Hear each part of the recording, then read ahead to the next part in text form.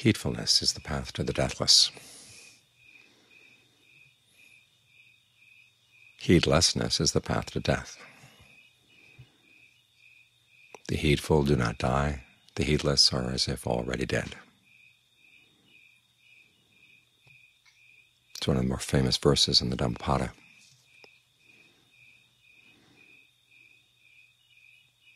And it's the Buddha's advice on survival.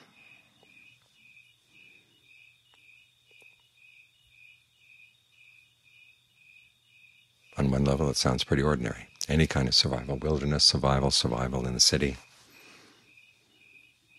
requires that you be heedful. There are dangers, and if you're oblivious to the dangers, they're going to get you. But the Buddha is talking about more than just physical survival.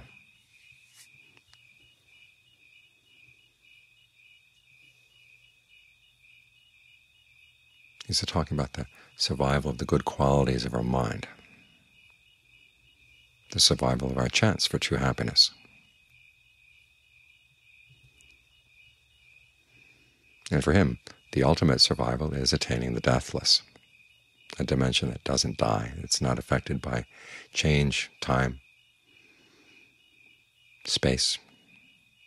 The mind can reach that dimension. That's what the practice is all about.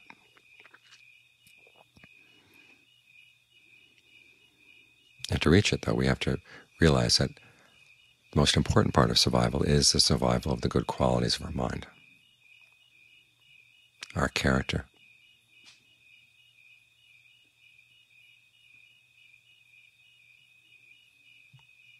our desire for true happiness,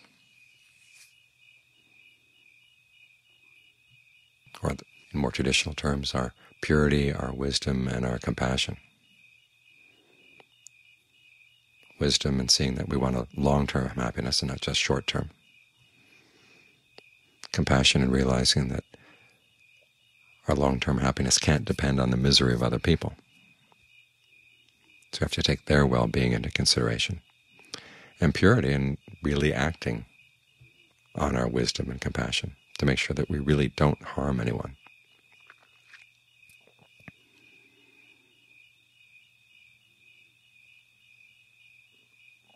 Those are the principles of our survival.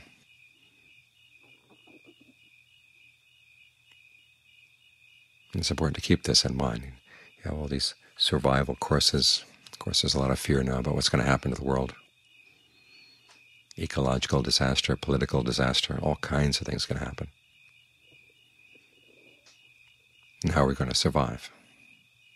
Well, it's important to remember that the important part of the survival is maintaining our basic principles of mind, maintaining our integrity. Because the body is bound to die. If it doesn't die fast, it'll die slowly.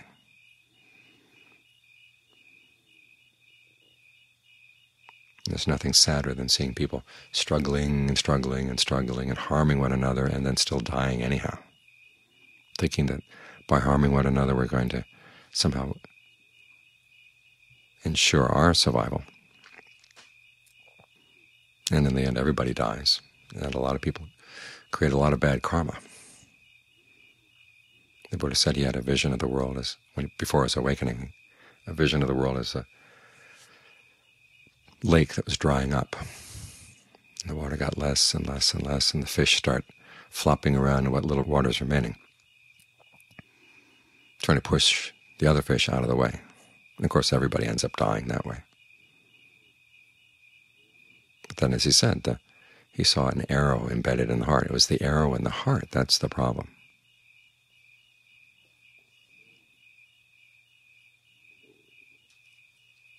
This craving that keeps us coming back to these limited resources, to birth, aging, illness, and death, again and again and again. That craving to which we're a slave. And the whole purpose of the practice is to find freedom from that slavery, to realize we don't have to be pushed around by our craving. But it depends on having a very clear notion of what it means to survive, what survives, or the means to survival. The Buddha doesn't have his focus on the what, aside from assuring us it's not just the body, that even after death there's more coming.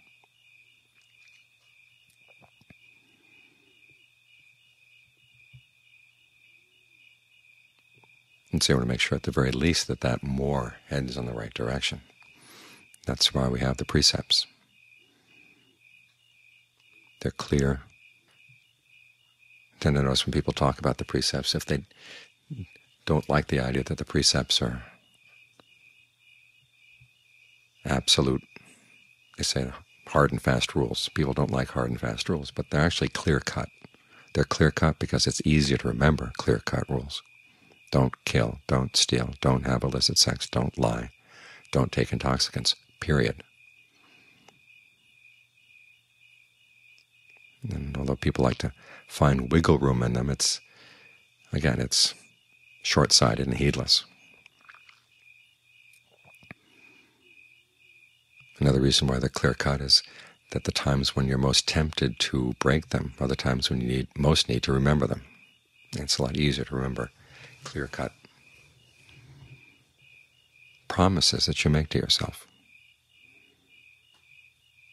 Remember, right after 9/11, everyone was saying, well, the business about not killing, we can throw that away for the time being, and this business about hostility, not being cured by hostility, forget about that. I mean, people throwing away the basic principles that they really needed right at that time. The Buddha is not teaching us the principles just for times when they're convenient. He's teaching us for times when they're hard.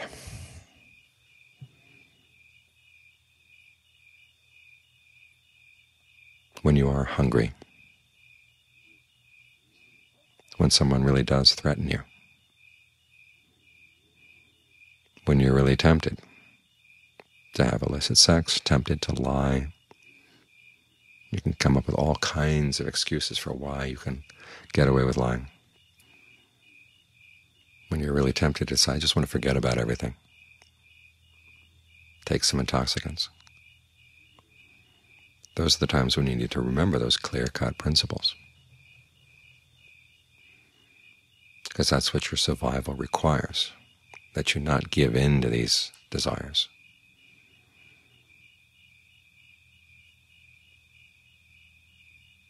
Because they compromise the survival of your goodness, and they compromise the survival of your chances to find the deathless.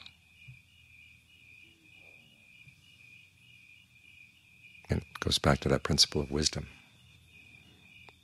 that long-term happiness is more valuable than short-term, or what the Buddha calls abundant happiness as opposed to limited.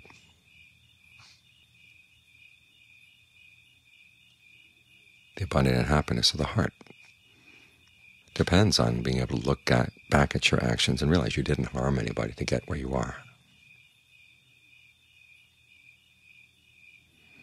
Even though you have to make sacrifices, and there are times when you have to say, okay, as the Buddha said, just as the ocean doesn't overrun its boundaries,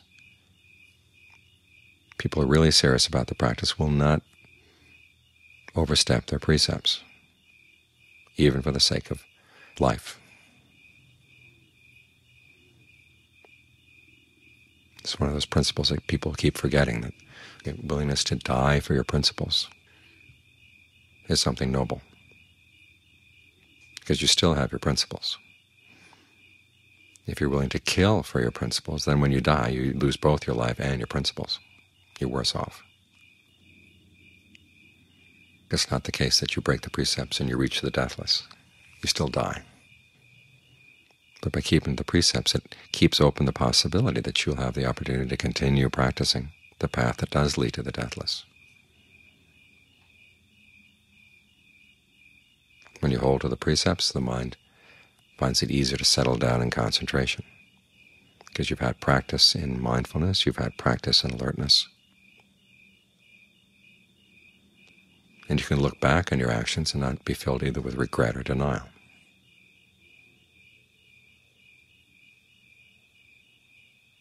And you've also learned the principle of honesty.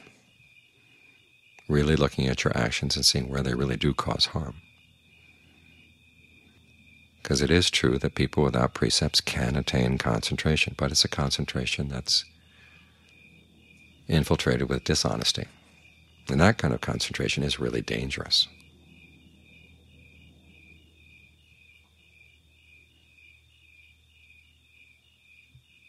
You get all sorts of twisted ideas about how now that you've got a good solid state of concentration,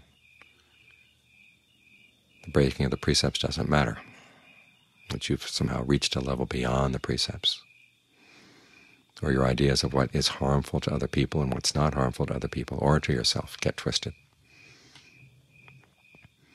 So the Buddha didn't say that you can get concentration only when you have precept, but he says concentration bears great fruit if it's fostered with virtue. Wisdom bears great fruit if it's fostered with concentration. Again, it is possible to have wisdom, possible to have discernment without strong concentration. But that sort of wisdom is very, very shallow. It doesn't really dig down deep into the mind. And it can be very easily erased and very easily grow skewed if you don't have the honesty that comes with virtue and the steadiness of gaze that comes with concentration, the depth of well-being that comes with concentration that allows you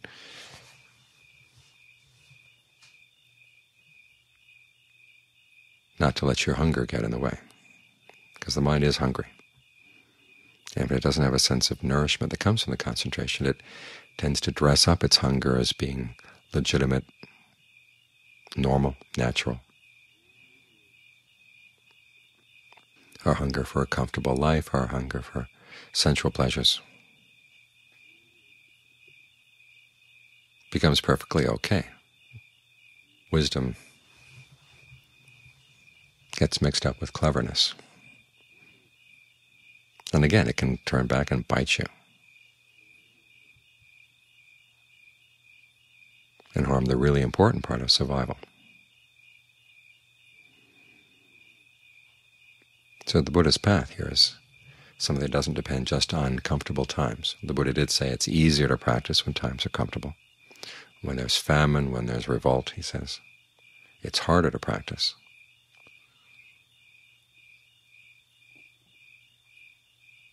But those are precisely the times when you really need all the skills you've developed during easier times.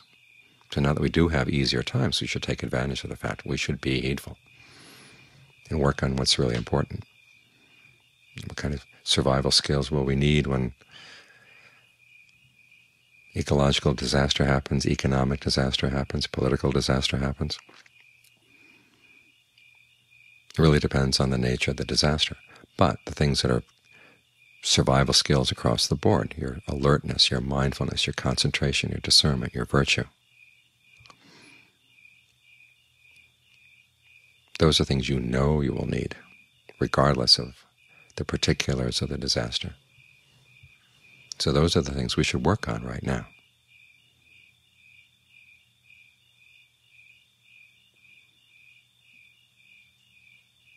Because remember, we're not just trying to extend life, wait a little bit longer before death happens. As the Buddha said, we really do want to attain the deathless. It really is possible. There's this dimension in the mind that can be attained through the practice. And by going against the principles the Buddha found, you're closing off the way. You're being heedless.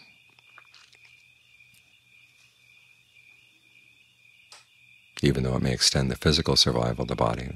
As the Buddha said, one day spent in the practice is worth a lot more than 100 years without the practice.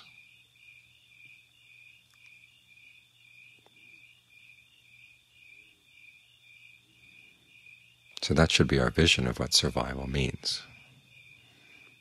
And when that's clear, then it's obvious what the path to survival requires.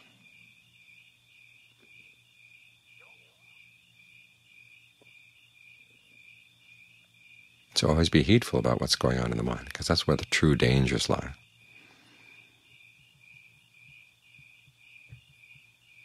But that's also where your potentials for true treasures lie as well.